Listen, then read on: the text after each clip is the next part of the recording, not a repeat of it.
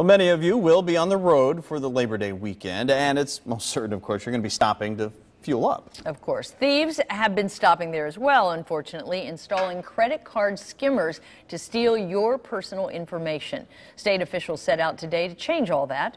9 on your side's TJ Parker has the tips to keep your credit cards secure.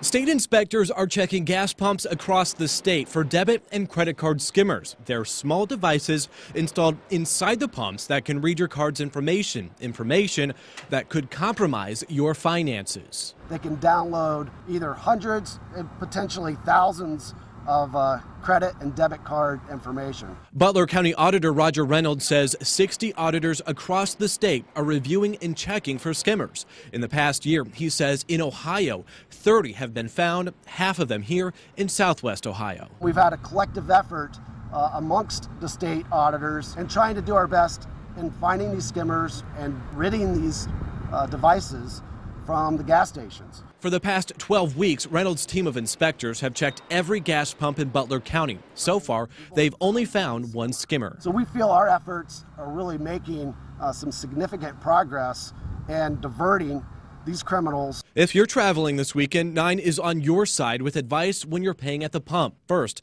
if you can, don't use your card at a pump. Pay with cash. If you don't have cash, use the pump closest and most visible to the clerk.